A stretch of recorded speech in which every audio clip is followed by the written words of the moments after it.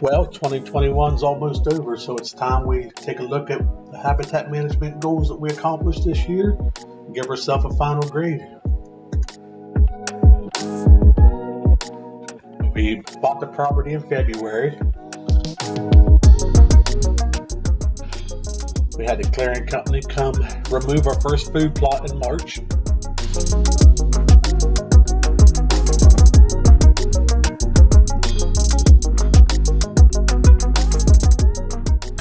At the tail end of April, going into May, we put lime down to prepare for our June food plot.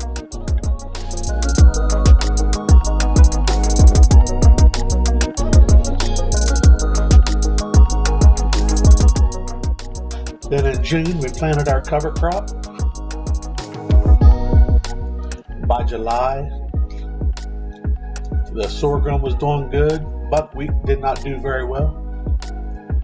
And in August, we were able to roll over our cover crop and plant our fall food plot.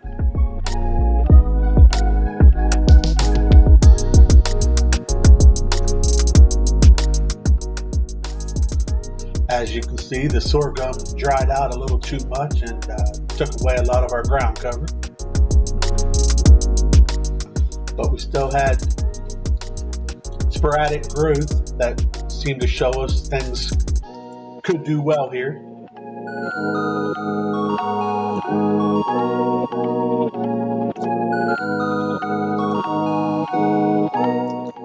Here in September, our brassicas are beginning to flourish where they were able to establish. Then in October, we decided to plant rye to cover all the bare areas and give us a green plot for the winter.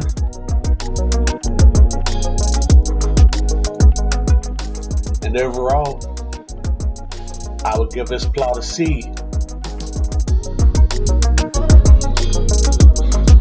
Okay, now let's talk about the 6 things we've learned in our food program this year.